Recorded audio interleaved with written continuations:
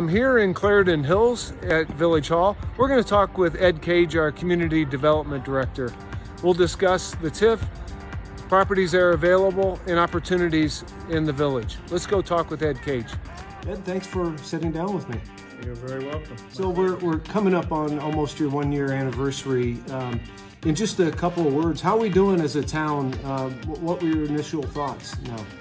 The reason I picked Clarendon Hills to work for, it's a great community. Obviously, you've got the downtown, you've got the train station, you've got a lot of neat things going on, and what the village is trying to do is kind of expand on those, interesting, cool planning things, development things that we do. So, got a number of projects on Sparrow Coffee, working with a couple of restaurants, to some potentially multi-family projects.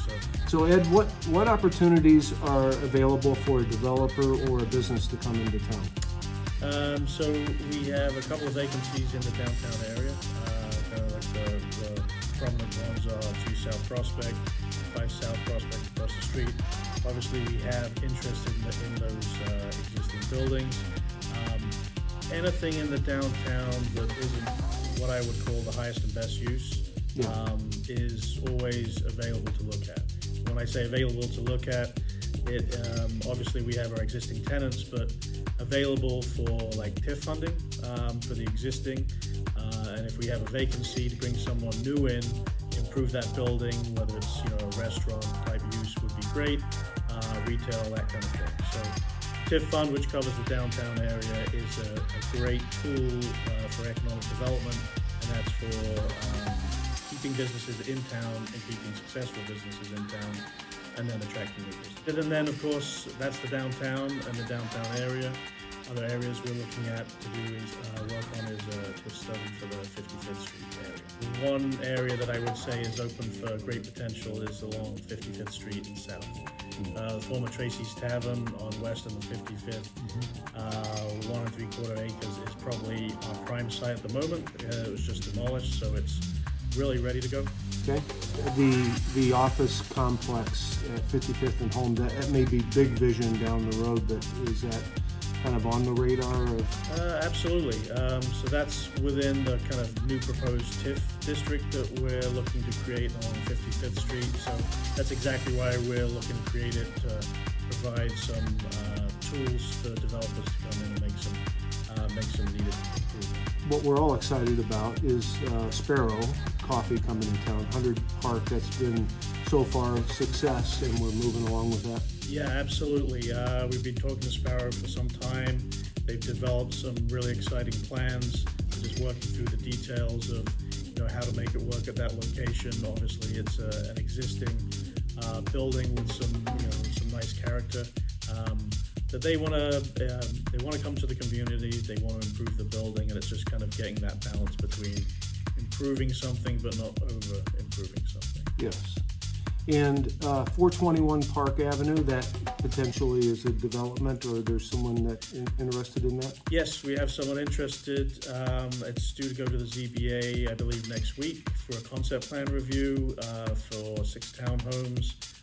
Concept plan is really the starting stage for that proposed development. It was presented to the village board. They received it positively, but as with everything in that area, there's flooding concerns, so they have to. A big proponent of their plan is not only townhomes but the stormwater management. The Walker Avenue, Walker and Park, that has had a lot of attention lately with that developer coming up with concept plans.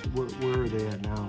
A mixed-use concept plan, which was presented to the village board, commercial first floor and then residential above.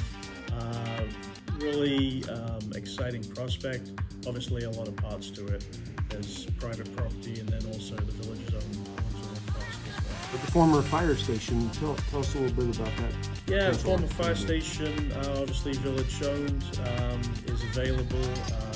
We have had some interested parties in the past.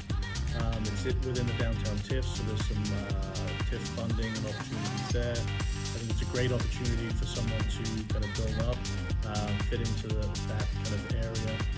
The only downside is a little small location, so maybe interested party would pick up like a neighboring parcel. And if you're a developer, builder, investor that want to come into Clarendon Hills, what are some helpful links in our website that they might start the process? Yeah, I think we have an interactive GIS tool, mapping tool, which I use on a daily basis. I think is really helpful. I would encourage people to go to the village website to look at locations. If they want to have a conversation, I'm always available, always willing. I always like to have new ideas and new concepts run by me. And that kind of gets the creative juices flowing. We're open for business. We want development, but we want the right development. Clarendon Hills has some high standards, and that's a good thing. We have a lot of character, which is also a good thing.